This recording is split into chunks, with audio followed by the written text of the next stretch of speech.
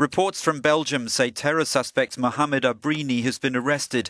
He's believed to be part of the network behind both Paris and Brussels attacks. Belgian broadcaster VRT and a police source say he's been detained. The Federal Prosecutor has confirmed that several arrests have been made relating to the Brussels attacks without giving further details. The 31-year-old has been on Europe's most wanted list since being caught on video in a car 2 days before the attacks with Salah Abdeslam, who was arrested 3 weeks ago.